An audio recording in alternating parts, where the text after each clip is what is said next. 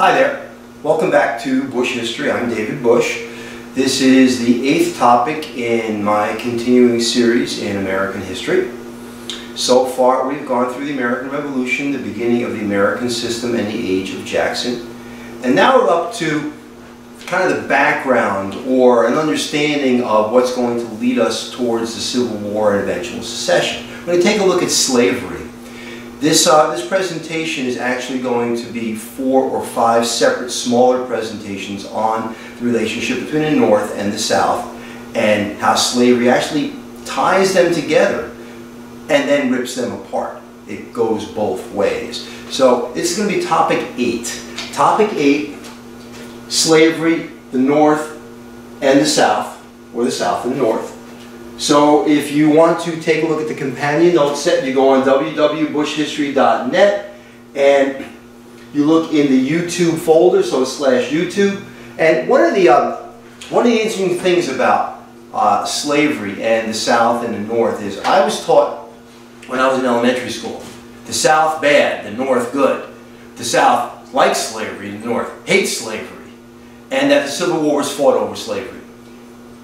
Complete lies, completely a ridiculous notion.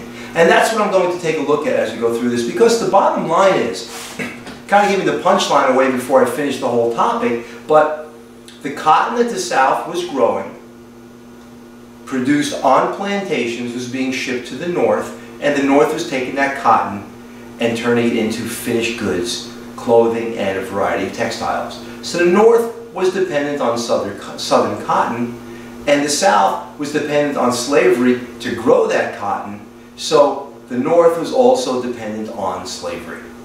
This idea that the North was all anti-slavery and the South was all pro-slavery, kind of ridiculous, and I'm going to try to dispel a lot of those myths as we go forward. So if you take a look for a second, I'd like to show you how this is going to proceed.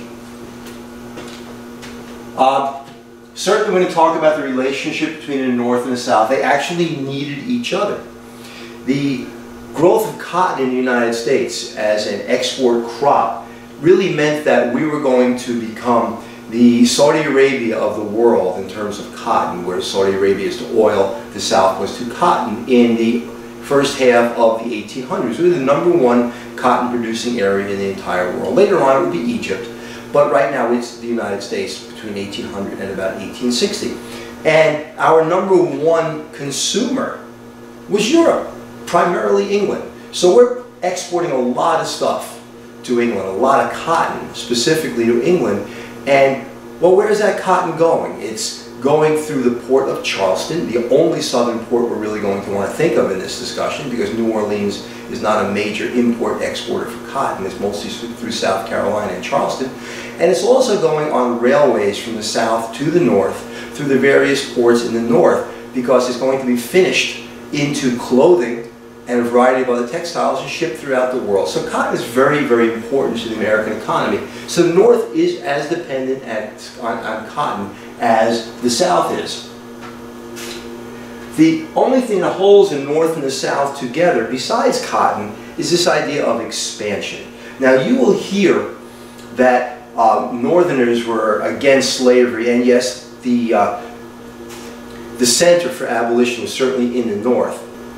And you will hear that the South is pro-slavery, and yes, slavery dominated the southern cotton industry. And we're going to take a look at those ideas and see where is the reality in that. Did every Southerner own a slave? Was every Northerner an abolitionist? So we're going to take a look at that interesting connection between the two. One of the reasons why the South grew dependent on slavery and cotton was because it could. The South was very geographically different from the North, and is very geographically different from the North. It has one major river, that's the Mississippi River, and basically a bunch of smaller rivers that don't do them a lot in terms of transporting goods. The northern part of the country has a variety of rivers, all the tributaries into the Mississippi, the Great Lakes, and a canal system that's going to be built as a result of Henry Clay's American system. So the idea of building cities and factories is more suited to the North, and the idea of growing agricultural products, in this case cotton, is more suitable to the South. You could grow year-round in the South. You didn't necessarily grow cotton year-round, but you could cultivate the fields to continue this engine of cotton in the South year-round, whereas if you had slaves in the North, what would they do in the winter? Shovel snow.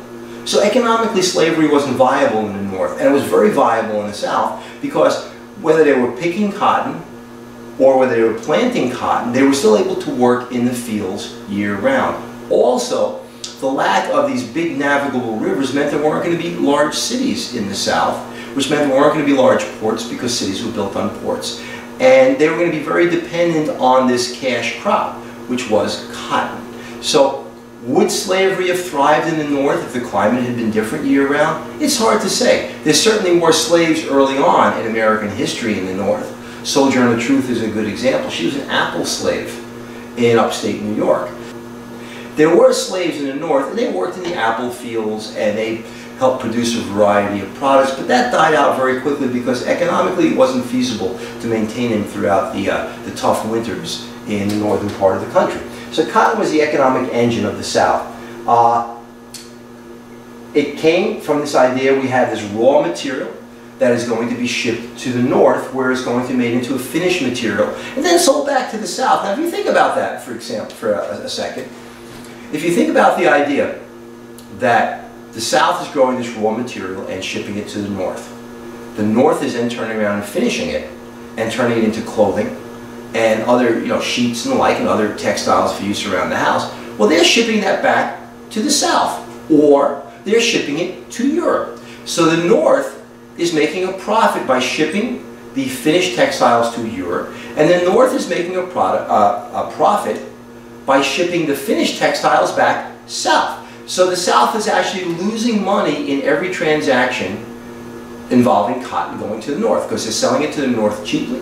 The North is turning into finished goods and selling it back at a much greater price. So this is a very unequal balance of trade between the South and the North. The South is losing in every transaction.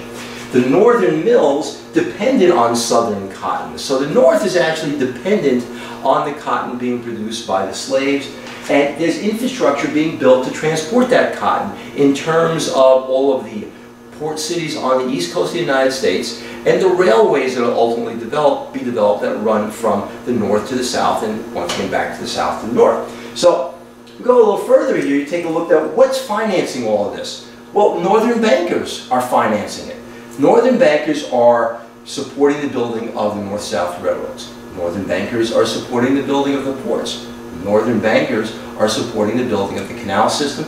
Northern bankers are supporting the extension of the plantation system by loaning money to the Southern aristocrats who would turn around and expand their plantations on borrowed money. They would buy more seed on borrowed money. So in a way, the northern banks are also supporting slavery, because when money is lent to a slave owner, if someone owns a plantation, large plantation in the South, the northern bank isn't watching where the money is actually going, and they don't care because they're being repaid with interest. So this whole idea that the North is all about freedom and abolition and the South is all about slavery is kind of ridiculous. It's an insidious, almost incestuous relationship between the North and the South over slavery. Yes, in the North there's a strong abolition movement, and there are many Northerners who are against slavery, but there are also many Southerners who are against slavery, because slaves were expensive, for one. We don't have to go into the whole moral argument about slavery, but they're expensive. And if they're expensive, that's going to put some people who have money at a decided advantage over the people who don't have money, who will be the Southern growers. So that's going to create an interesting relationship as well. So the idea that the North existed in isolation from slavery is kind of silly, because where are they getting their product to finish into finished clothing and into various textiles? They're getting it from the South. So a little further here, I want to take a look. The North, as I said, the South had a negative balance of trade with the North. There's an ugly secret here, that Northern business interests supported slavery. And in a way, the South becomes a colony to the North. And this is the order that I'm going to proceed. So this introduction, showing the relationship with the South and the North over slavery. You're going to take a look at an Excel spreadsheet, which I'm going to cue up in a second, showing what's happening in the North and what's happening in the South in the early part of the 1800s. You're going to take a look at a slave chart showing the growth of slavery in the United States. You're going to take a look at a PowerPoint based on Chapter 11 in Farragher's Out of Many. And then you're going to take a look at a series of questions based on Farragher's Out of Many in Chapter 11 as well, all having to do with the same topic. And then we're going to march right into Chapter 12 and kind of continue along the same line. So it's going to be several of these PowerPoints. At this point I'm going to pause and I'm going to queue up this spreadsheet so you can take a look at it.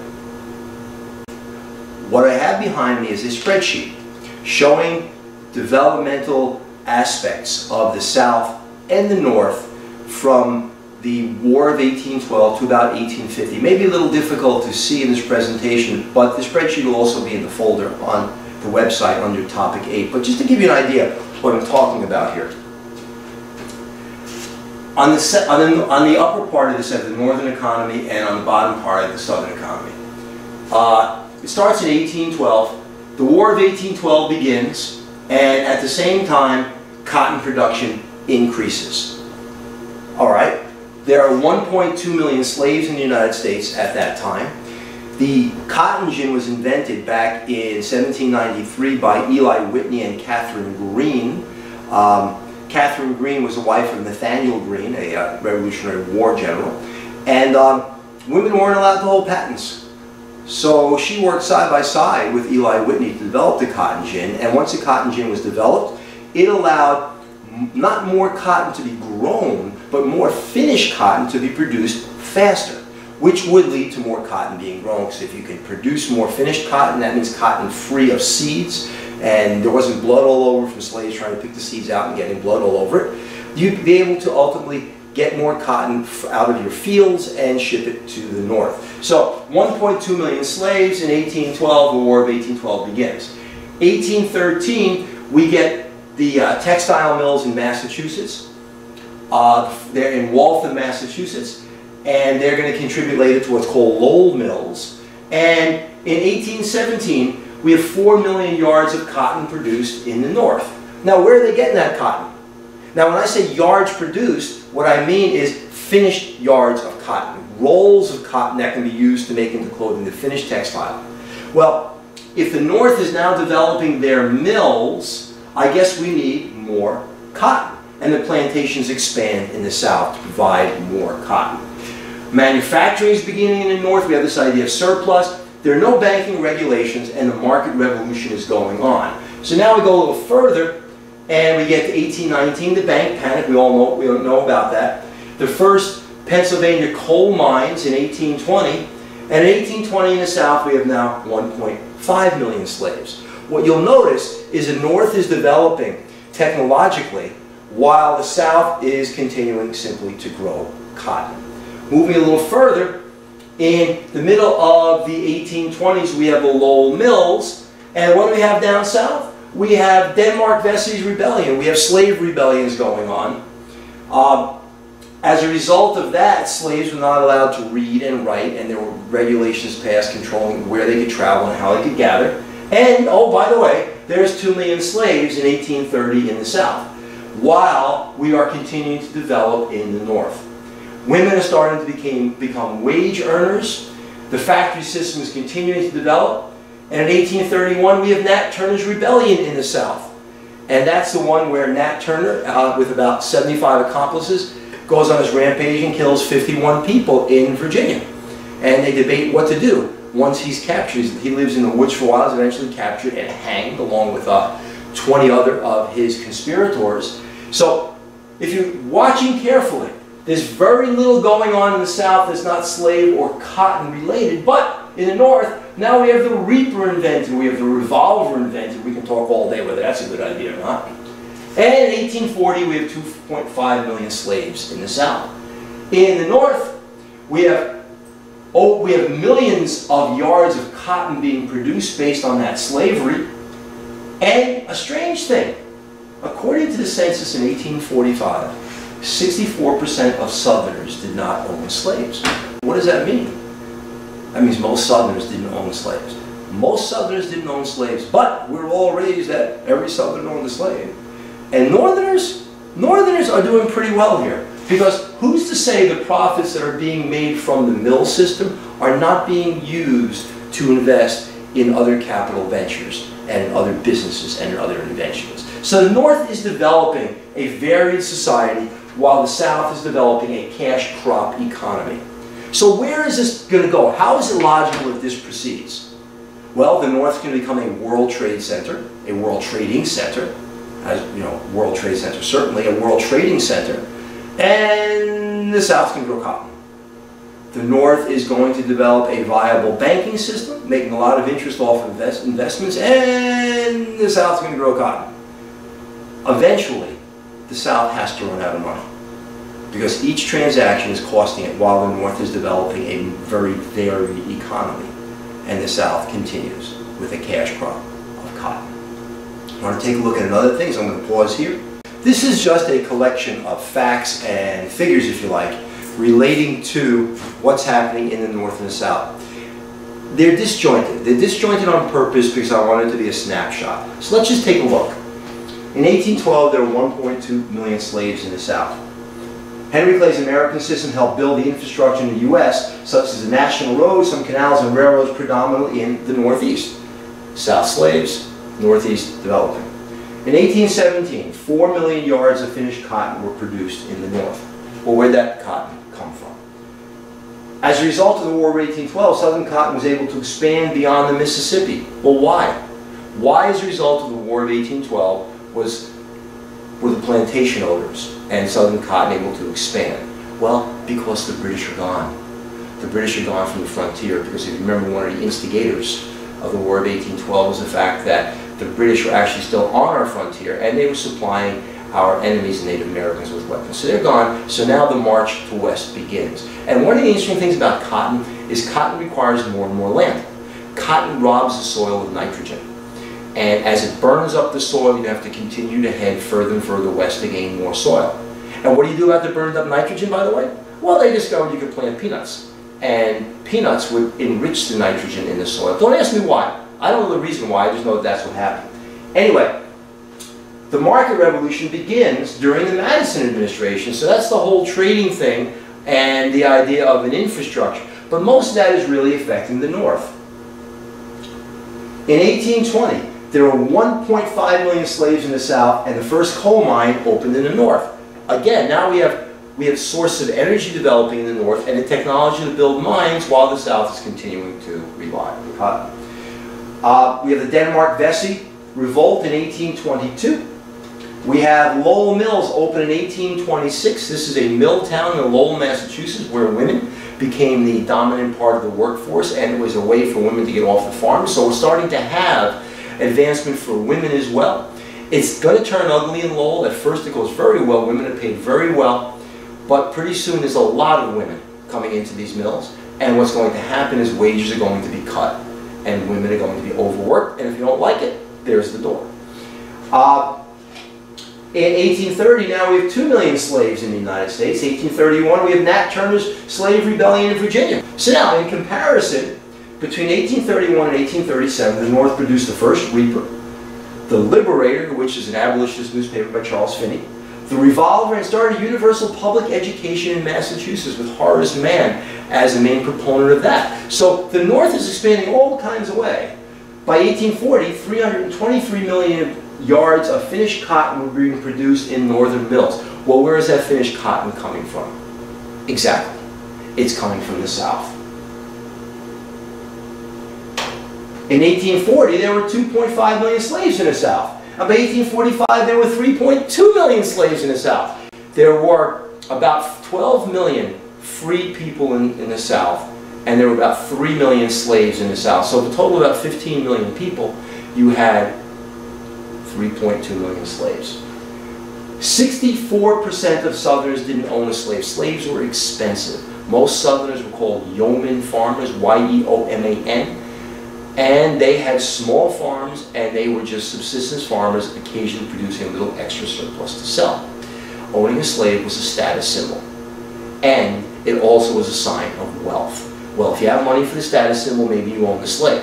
If you have the wealth, you definitely own the slaves. But it wasn't the numbers that we tend to think of. Most Southerners were not slave owners. They were, as I said, they were yeomen or small independent farmers. 2.5% of slave owners owned 50 or more slaves. They were that expensive. So this idea of these big plantations with many, many happy slaves or many unhappy slaves, depending on the plantation, it was a very isolated idea, and the whole embellishment of it, largely due to Hollywood and to a lot of northern propaganda. Slavery was terrible, it was horrible, there's no doubt about it, but the numbers are not what we believe it to be. There were a lot of people involved in slavery, but a lot of slaves were owned by a select few people. Cherokee Indians, strangely enough, owned slaves in the western South, as did some of the other civilized tribes. When the Cherokees were displaced as part of the Trail of Tears, and they were moved to Oklahoma, they adopted the ways of Southerners, and they became slave owners. That's an amazing thing. Can you imagine being owned by a Cherokee Indian in the 1840s? You must have thought your life really sucked. Now it gets even better. It gets even better because blacks own slaves. Actually, blacks own slaves in a disproportionate amount to their number in the population. I'll show you an article about that in just a second. And the other thing we don't often think about is there were free blacks in the South. By 1860, there were 261,988 free blacks in the South. And they were doing a variety of jobs. Most of the jobs were manual, meaning they were jobs working with their hands. So they were blacksmiths, they were carpenters, they were masons, they did work in the fields, they worked in stores as labor in stores, but the point is there were a significant amount of free blacks in the South. This is a chart I wanted to share with you. On the left-hand side you have the census year, and then you have the number of slaves, number of free blacks, the total black, percentage of free blacks, total U.S. population, and the percentage of blacks of the total population. I'm not going to go through the whole chart with you. It's available once again as part of this note set. But if you just take a look, the amount of slaves just grows incredibly to almost 4 million slaves in 1860, and of course drops in 1870 as a result of the 13th Amendment in 1865. What's also happening is the percentage of the number of free blacks is growing. Blacks could earn their freedom a number of ways. They could work to a given age, and that was state by state. There were state regulations concerning slavery. They could purchase their freedom. In some cases, the masters allowed slaves to work in their off time, doing a variety of manual tasks. Their freedom could be purchased by another person and they could be set free, or if the master felt like it, for any one of a variety of reasons, they could emancipate a slave. The most typical reason was if the slave had grown too old to work, and that would have been someplace by the age of about 35, the slave would be granted his freedom because he was useless to the master. Now, of course, he was useless to himself as well. He wasn't going to be hired at that age, and a lot of those slaves actually died in poverty. Or the slave could have done something that really benefited the master, such as saving the master's life or saving a member of the master's family in some way. So slaves could be emancipated for a variety of reasons. You start to look across, you see the numbers are really staggering as you go across. In 1860, the total U.S. population was 31,443,000. Of that number, 14% of the population was black. So you can take a look at this and you can draw other conclusions from it. This is an article I actually wanted to read with you. Dixie's Censored Subject, Black Slave Owners by Robert M. Brooms, 1997. It's cited at the bottom. You can also take a closer look at it. But it goes on to start. In an 1856 letter to his wife, Mary Custis Lee, Robert E. Lee called slavery a moral and political evil. Yet, he concluded that black slaves were immeasurably better off than in Africa, morally, socially, and physically. So Robert E. Lee, who will be the general of the Confederate Army, the commander of the Confederate Army, he thinks slavery is bad. But he also thinks that slaves are better off as slaves in America than if they were actually free. The fact is, large numbers of free Negroes owned black slaves. In fact, in numbers disproportionate to their representation in society at large. In 1860, only a small minority of whites owned slaves. According to the U.S. Census report for that last year before the Civil War, there were nearly 27 million whites in the country. Some 8 million of them live in the slave-holding states. So roughly about a third of the whites in the country live in the slave-holding states. The census also determined that there were fewer than 385,000 individuals who owned slaves. even if all slave owners had been white, that would amount to only 1.4% of whites in the country, or 4.8% of Southern whites owning one or more slaves. My point in showing this to you and going through it line by line is, yes, there were a lot of slaves, but they were owned by a relatively few amount of people. So when we blame the entire South for slavery, we're largely incorrect. That's a falsehood. In rare instances, when the ownership of slaves by free Negroes is acknowledged in the history books, justification centers on the claim that black slave masters were simply individuals who purchased the freedom of a spouse or child from a white slaveholder and had been unable to legally manumit them. That means to emancipate them. Although this did indeed happen at times, it is a misrepresentation of the majority of instances, one which is debunked by records of the period on blacks who owned slaves. These include individuals such as Justice Angel and Mistress L. Horry of Colleton District, South Carolina, who each owned 84 slaves in 1830. In fact, in 1830, a fourth of the free Negro slave masters in South Carolina owned 10 or more slaves, 8 owning 30 or more. According to the Federal Census Report on June 1st, 1860, there were nearly 4.5 million Negroes in the United States, with fewer than 4 million of them living in the southern slaveholding states. Of the blacks residing in the South, 261,988 were not slaves. Of this number, 10,689 lived in New Orleans. The country's leading African-American historian, Duke University Professor John Hope Franklin, records that in New Orleans over 3,000 free Negroes owned slaves, or 28% of the free Negroes in that city. So there were black slave owners. So yes, again, slavery is a big ugly thing, but it's uglier when we start thinking about it wasn't just whites owning slaves, and it's also uglier when we think about we blame a majority of the southern population for slave owning when they didn't own slaves in the first place. That's not to say, by the way, that a majority of the Southerners would not have wanted to own slaves. Of that 64% who didn't own slaves, maybe they wanted to own them. I don't know about that one, but they were expensive. So the fact is that 2/3 of Southerners did not own any slaves. To return to the census figures quoted above, this 28% is certainly impressive when compared to less than 1.4% of all American whites and less than 4.8% of Southern whites. The statistics show that when free, blacks disproportionately became slave masters. So, relative to the number in population, the amount of black slave owners was actually higher than white slave owners, which is a really strange idea if you want to take a look at it like that. So I'm going to leave this here, and I'm going to have a separate PowerPoint presentation coming up. It'll be topic 8, number 2. To be continued. See you in a few minutes.